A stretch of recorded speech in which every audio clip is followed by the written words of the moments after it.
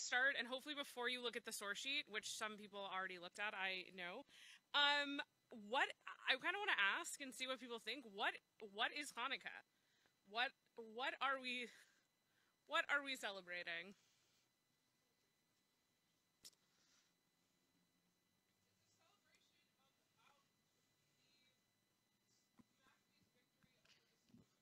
Okay, it is a. Ooh, that was a great answer. Great as in very specific and detailed. It is a victory. It is a celebration of the victory of the Maccabees over the Seleucids. Great. Anybody else? What else are we celebrating on Hanukkah? Or what else might we be celebrating on Hanukkah? Or what else did you learn we're celebrating on Hanukkah? Or what do you think? Or what do you feel?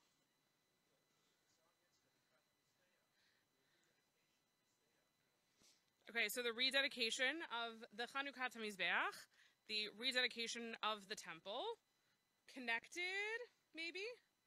Maybe not. Don't want to put words in Marshall's mouth. Okay. Anything else?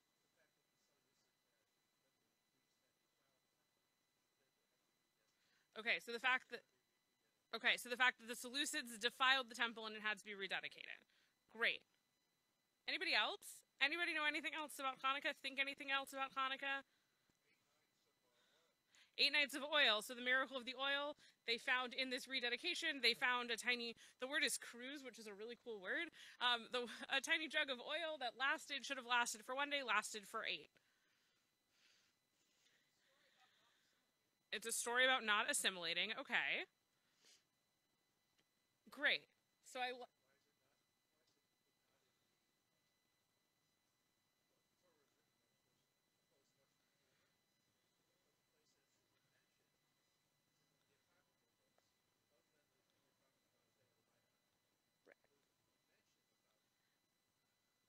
Great. So Marshall notes that Hanukkah, and I will add, like Purim, happens much after the Torah. And so it's in a historical holiday, so it is not in any books of Torah. Unlike Purim, it is not in any books of Tanakh. It is in the Apocrypha. As we'll see a little later, it also appears in the canon. I believe in the Catholic canon, you get some of the books of Maccabees. Okay, so Hanukkah's really interesting. So we're going to kind of go on this journey of where do we find Hanukkah? What is Hanukkah? What does Hanukkah mean for us we'll see where it goes. So the first source here is from Mishnah Shabbat. So I really just brought it because ultimately the Gemara is going to connect to it. So I won't read the whole thing, but to summarize, it's got a great summary in the English. Thank you to Safaria for having this all at our fingertips. This Mishnah cites a list of fuels and wicks that one may not use in kindling the Shabbat lights. Okay, great. The Mishnah is going to tell us what you can and can't light Shabbat candles with. And it goes on and it tells us about these different things: cedar bast, uncombed flax, raw silk, all of these things. I don't know about you. I don't light my Shabbat candles with any of these things. You do you. And then, so the Gemara, which is the sort of fleshing out discussion, difference of opinion sometimes on Mishnah, on Shabbat, on this section, we find the first mention of Hanukkah. And I've brought two sources from the Gemara, and I have them in the order that they appear. So this is 21a on the front side of the page. I'm just going to, I know it's a lot of my voice, but for the sake of everyone online, I'm just going to read. Rav Huna said, those wicks and oils with which the sages said that one may not light the lamp on Shabbat, one may not light with them on Hanukkah. Great. Mishnah said nothing about Hanukkah, but here we are. So this is the first mention of Hanukkah. Does anyone find anything particularly interesting or challenging or unique or something about this? Nothing said about the holiday. Great. Yeah. Why are they lighting lights on Hanukkah? Nothing said about the holiday. Great. So Gemara is this really interesting, I love studying Gemara. I find it really interesting. Gemara, when it comes to discussing halacha, sometimes there's this thought that it kind of takes two approaches. Sometimes it really looks at a verse and it's really trying to figure out what the verse is telling us, what we're deriving from it, what are we supposed to do in such and such case. And sometimes the rabbis of the Gemara look out at the world around them, and they see famously what the people are doing, and then they ask the question, and they work their way backwards. They know that this is what is being done, and they assume that their reader knows that this is what is being done, and so they talk about it as if it's already there, and they bring proofs to a thing that likely they were already doing. And this, to me, is such a great example. They don't feel the need to define Hanukkah first. They just tell you, if you can't light with it on Shabbat, you can't light with it on Hanukkah. And then when you flip the page of the Gemara, I get to flip the page of my source sheet at the same time. Yours might be, I think, a little bit shorter. We have probably the most famous passage on Hanukkah, one of the most famous questions, my Hanukkah. What's the deal with Hanukkah, as I like to say? What's Hanukkah? Why Hanukkah? How Hanukkah? My Hanukkah. So, this one I will read because I think this is going to give us our first sort of reason for it. The Gemara asks, what is Hanukkah? Also, just, if you're looking at this, the bolded parts are the words that actually come out of the Gemara, and the unbolded are the sort of elucidations that help us figure out what's going on. So I'm going to mostly stick to the bolded parts unless it's really necessary. What is Hanukkah? The sages taught, on the 25th of Kislev, the days of Hanukkah are 8. One may not eulogize on them, and one may not fast on them. When the Greeks entered the sanctuary, shout out to Marshall, they defiled all the oils that were in the sanctuary. And when the Hasmonean monarchy overcame and emerged victorious over them, shout out to Malka, they searched and found only one cruse of oil that was placed with the seal of the high priest. And there was sufficient oil there to light for only 1 day. A miracle occurred, and they lit for it from 8 days. Lit from it 8 days. Words are hard, apparently.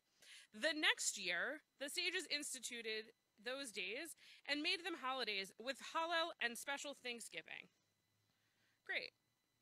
So we see here that they're likely celebrating this miracle of the oil. A little bit, it touches on the military victory, but I would argue that the focus here is the 8 days of the oil. So it makes sense. It connected it with the oil. So it might make sense that the Talmud thinks that this is the primary reason for the holiday. Anyone have any thoughts? Have a couple maybe confused looks? No? Yeah.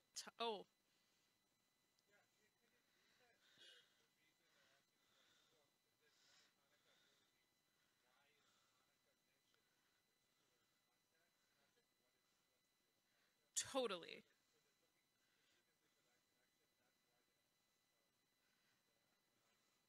Totally. So we have, could it be possibly that the question my Hanukkah here is, why is Hanukkah mentioned here in the Gemara? It's not a general my Hanukkah question. It's a very specific, why here is the Gemara talking about it? And maybe that's why they particularly draw in the connection to the miracle of the lights. Hadn't thought about that. Malka?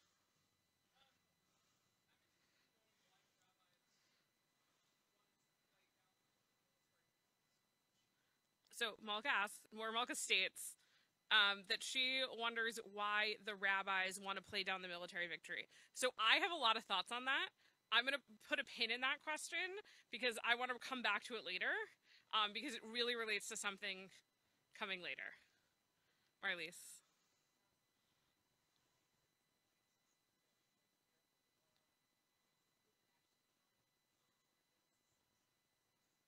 So Marlies says she heard that the miracle of the lights might not have happened, and what is the source for it not having happened? Or having happened? I'll be honest, I don't know off the top of my head. This is where it first comes, according to Rabbi Rebecca Schatz. This is where it first comes. This is the first mention we have of it.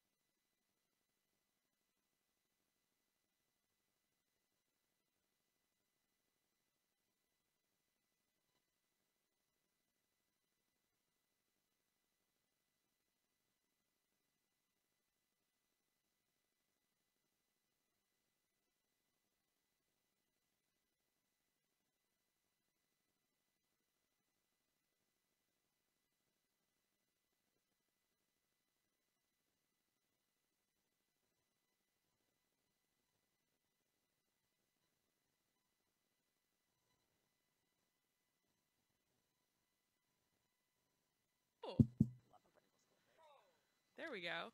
Great. So we've had some lovely discussion just that I'm going to repeat for everybody on Zoom and on YouTube about where does this first arrive.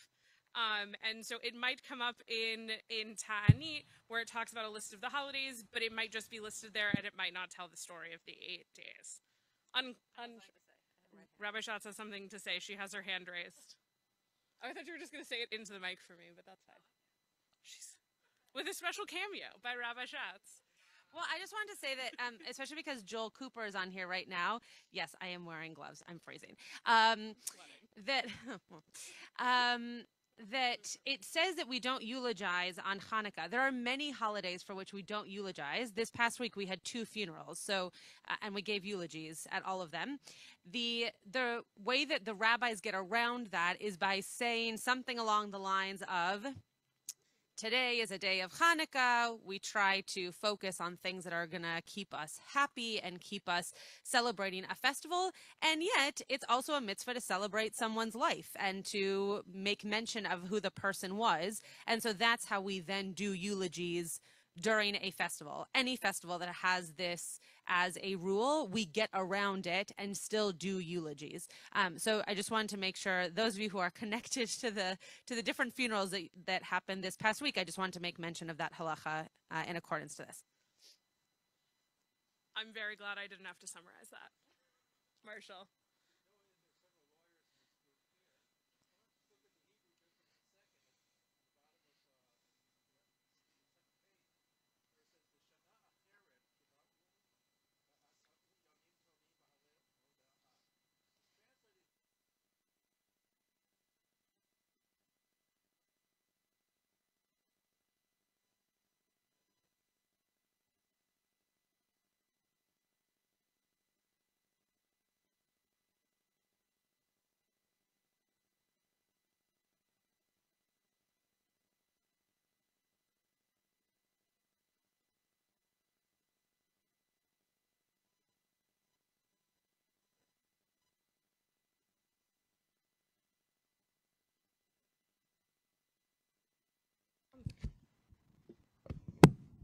Great. I feel like this one's really hot. So Marshall points us towards the Hebrew that it says Lishana acheret kiva'um ve'asum yamim tovim behalel ve'hoda'a. So he points that Lishana acheret doesn't have to mean the next year, that it means another year, and that because Steinsaltz is adding into the stages that there may have been a period in which this wasn't celebrated. There's a lot of commentary on that in the Gemara. So next up, I've brought a later halachic work from the Aruch HaShulchan, written by Rabbi Yechiel Michael Epstein in the late 1800s. So we're taking a huge jump here. He tends to take the more lenient opinion on things, but also he was a full-time rabbi. He wasn't just an author of scholarly works or author of halacha. So many authorities, including Rav Moshe Feinstein, weigh this work really highly because he was actually out and rabbiing and making decisions for people to live their lives by on a regular basis. And so he says, another reason for this is elucidated in the book of Maccabees. Since, as a result of the decrees, they were stopped from bringing the sacrifices of the holiday of the past Sukkot and Shmini Atzeret. And hence, to commemorate this, they made the 8 days of Hanukkah. And it followed that when from the heavens they were shown the miracle of oil, you know what, I'm going to stop there. This is in there and it makes a lot more sense in the Hebrew. This is one of those really complicated back and forth, but I will say that it does at the very end, and in commemoration of this miracle, they fixed the candles be lit on Hanukkah. And it is also about the 8 days, but what I thought was interesting really was this beginning about the book of Maccabees. So, I did look so Aruch HaShulchan lines up its order with the Tur and the Shulchan Aruch. So I went to look at the Shulchan Aruch just to see, and Shulchan Aruch gives us no commentary. He just gives us the halacha on it, as he is prone to do. It is a book of halacha. But I also found the book of Maccabees source on this because I thought it was interesting.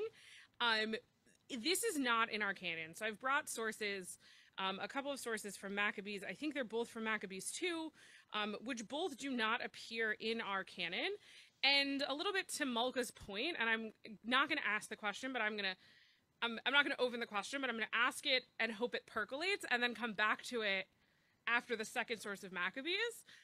But I want to consider that there were people, historical humans, who made the decision on what did or did not become part of Tanakh, of what we accepted into our canon and what we did not. And I just want to think about, like, I want to put out there to think on, why might these books have not made it into the canon? So I will read a little bit from Maccabees. And so this is coming at the end of this fight. And at the end of all these, they fell on their faces and they pleaded to the Lord God, saying, "Please, God, protect us forever from this trouble that's come to us. And if we have sinned against you," sorry, there's a very loud car. "If we have sinned against you, punish us with kindness and do not give us any longer into the hands of strangers who are cursing the name of your holiness." And from the Lord it was this, to purge the house on the same day that the nations defiled it, and it was the 25th day of the month of Kislev. And they celebrated the festival to the Lord for 8 days, like the festival of Sukkot, and they remembered the previous days when they celebrated of the festival of Sukkot in the mountains and in the caves, and they went out in the desolation like wild beasts. And they took the willows of the brook and the branches of the palm trees, and they sang a song of praise and thanksgiving to the Lord, who gave them courage and salvation to purify the temple of his holiness. And they sent a voice in all the cities of Judah to celebrate this festival every year. So now we've sort of got two options, though after Tom's comment I feel a little shakier on the first one. But we're going to say that the Gemara tells us that it's about the miracle of the oil. And now this one really seems like a replacement for Sukkot. Does anyone have any thoughts, comments, questions, concerns, machloket? If not, that's fine. I'm happy to. This is the connection to Sukkot. No. Rabbi Schatz. So one, I actually learned this from Alan Brody years ago.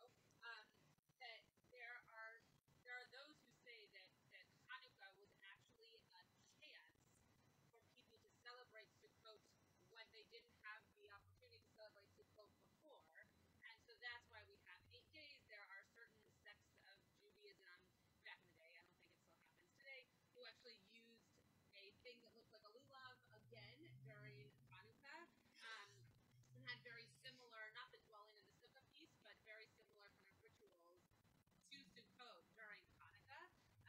And so this is where that comes from, and this idea, the many kind of correlations or parallels, I guess you could say, to Sukkot seems to be an actual historical occurrence that people who weren't able to celebrate Sukkot then celebrated a type of Sukkot during Hanukkah because it was the same time. So Rabbi Schatz mentioned that she learned a number of years ago from Alan Brady that historically there were people who, when they could not celebrate Sukkot, would celebrate some of the rituals of Sukkot on Hanukkah. They would take something similar to a lulav, and they would do similar, not the dwelling in the sukkah, but other things that were resemblant. So there's sort of a historical piece to this, that people really did do this. Yeah.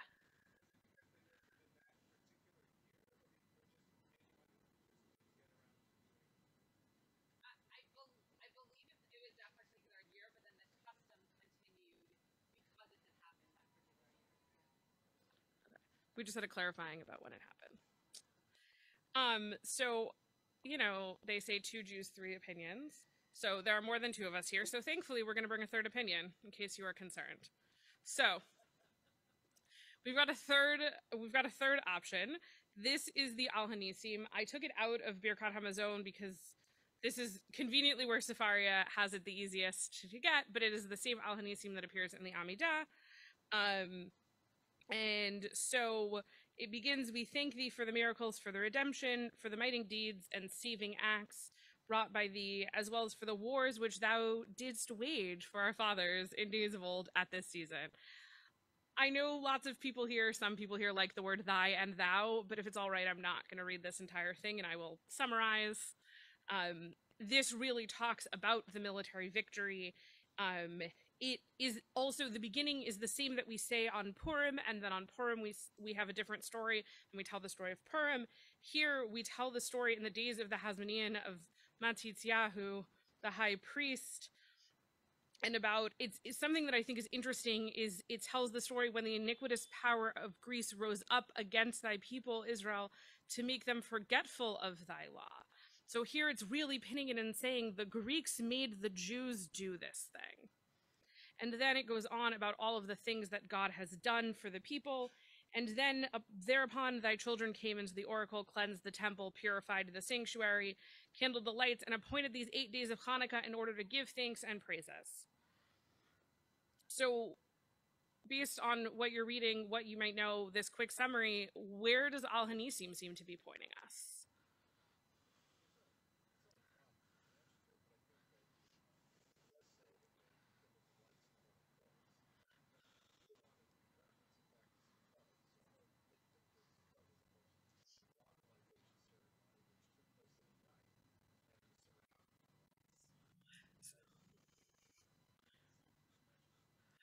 So Bob's doubling down on lights. He's taking his stand. It's about lights, that it mentions the lights here, that the big thing, which were mentioned earlier, the big thing is that of Sukkot used to be the water libation ceremony, which happened at night, surrounded by lights. Bob is staking his claim on lights. Hanukkah is about lights. Great. He has good arguments, as David is saying. Anyone? Oh, great. Great. Anyone else have... Now there's a helicopter if you can't hear it on Zoom. Anyone have else? Yeah.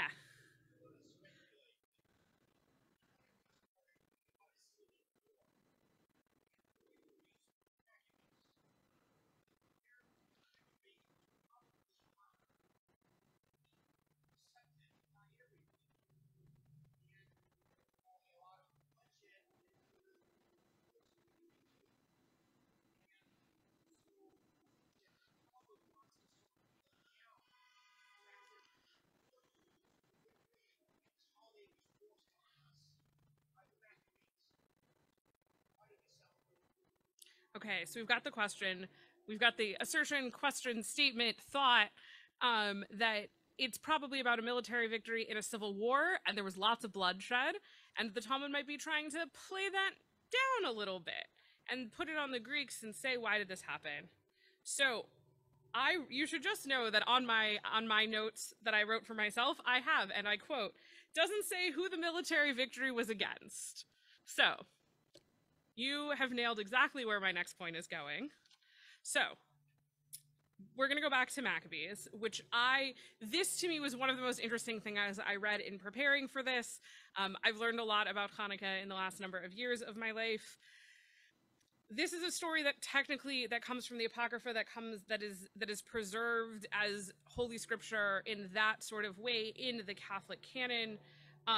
This piece only existed in a Christian translation, and I did not feel like sitting and translating the whole thing. So this came out of the new revised standard version of the Christian Bible.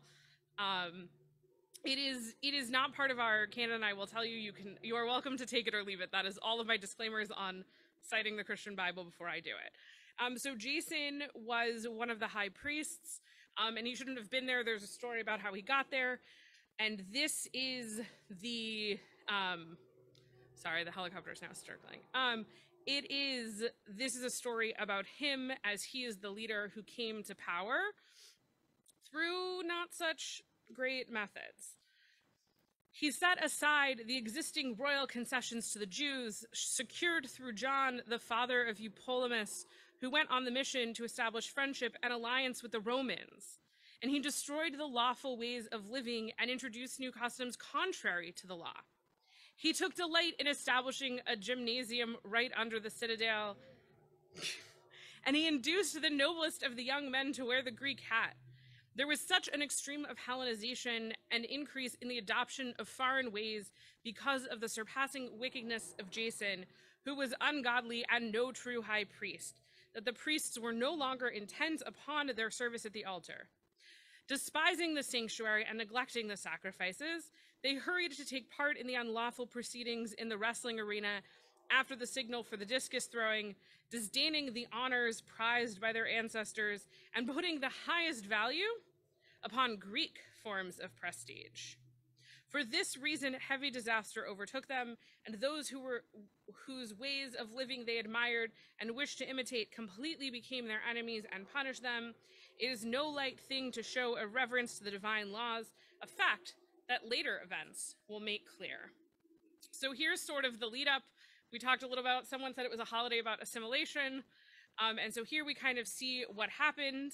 And then we get some intensity, which is, this is where I want to hang the question, and I want to bring it back quickly. Maybe why isn't this in our canon? When a false rumor arose that Antiochus was dead, Jason took no fewer than 1,000 men and suddenly made an assault on the city. When the troops on the wall had been forced back, and at last the city was being taken, Menelaus took refuge in the citadel. But Jason kept relentlessly slaughtering his compatriots, not realizing that success at the cost of one's kindred is the greatest misfortune. But imagining that he was setting up trophies of victory over enemies and not over compatriots. He did not, however, gain control of the government. In the end, he got only disgrace from his conspiracy and fled again into the country of the Ammonites. Finally, he met a miserable end. Dun, dun, dun. So here we have this story that I don't know about anyone else. I had never read this before. And so I thought it was really interesting that this brings in, I'm going to assume most of us learned it as the victory of the Jews over the Greeks, or the Seleucids, if you're a little bit better at history than I am. And this brings a whole new light to it, at least to me.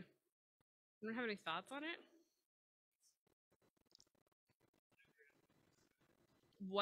Yeah. So David asked me to elaborate, what do I see in it? So I see here really this undercurrent of the destruction of Jews at the hands of other Jews. That Jason, this high priest or disgraced high priest, went out and killed Jews and said, like, this is not a good situation, and kind of this Jewish on Jewish violence that wasn't, I never learned it in Hebrew school.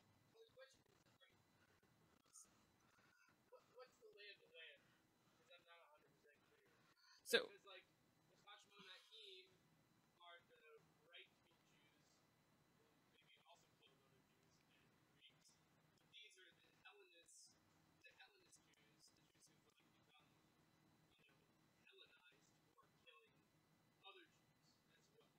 yes.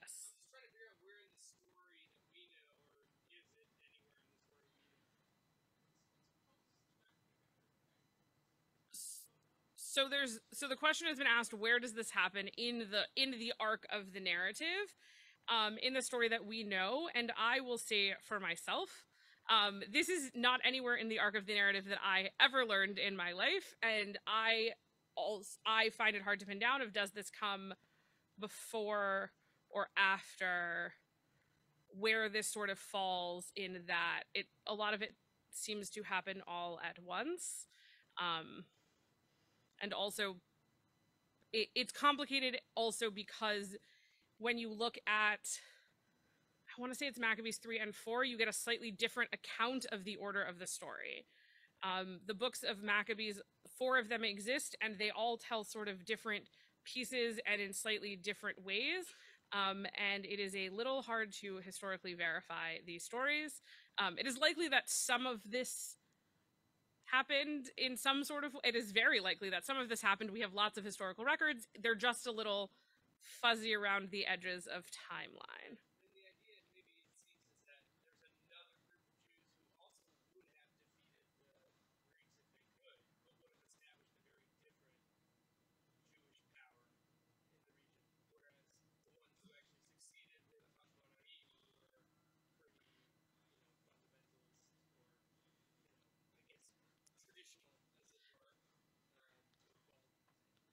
Yeah, so David's point is that it seems that there are two groups of Jews who could have done this defeating.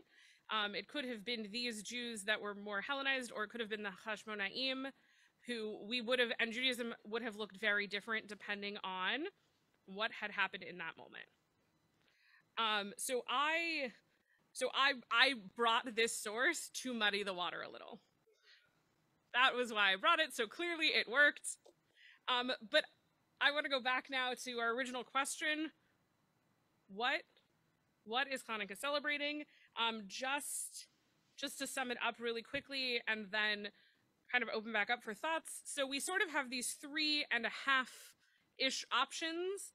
We have the Talmud gives us the miracle of the oil that lasted for 8 days. The book of Maccabees, the first time, gave us the Sukkot, that it's making up for Sukkot that was missed when the temple couldn't be used. And then we have Al Hanisim that clearly thinks it was a military victory, pretty clearly, although Bob is staking his claim in lights, which is great. I love it. 2 Jews, 3 opinions, and likely going with the military victory. 3.5, who was the military victory? So all of that in front of you, and all of the murkiness and all of the questions, my Hanukkah. Yeah.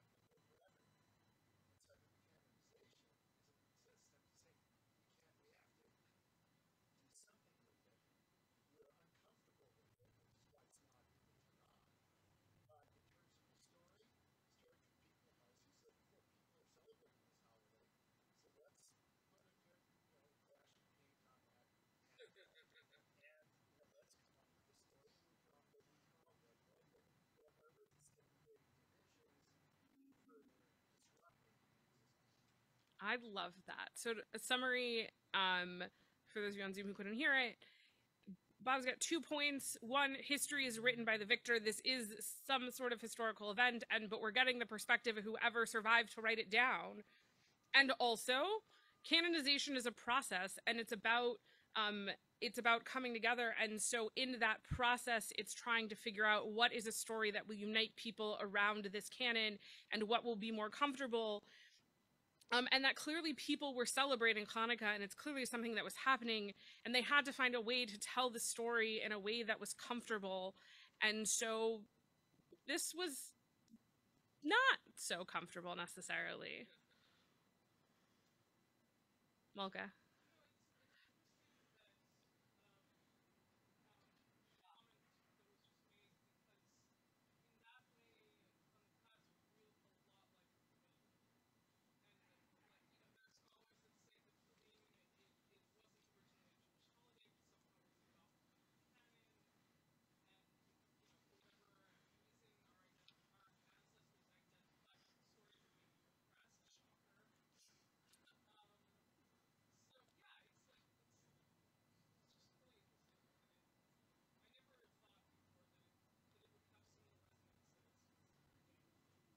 So Malka brings up the point that in some ways it feels similar to Purim, that there are sources that say that Purim might have been someone else's holiday that we adopted and added our own story to. I think the connections between Hanukkah and Purim are like numerous and fascinating, and one that I thought was so interesting that I never noticed before this year, especially when you look at Maccabees particularly, but when you look even at the Talmud, if you don't look at Al Hanisim, which is in a particular context of prayer, less so than Purim, but also God to some extent is still missing from the story. And I think that's also a really interesting piece of it, in Al Hanisim we do see the presence of God, and this is what God did for the people. But Al Hanisim was written in the context of prayer and to praise and to think. But I think it's interesting that we don't see it. Does anyone have any other final thoughts before I wrap up? I realized, sorry, I should ask one more. Yeah, Marshall.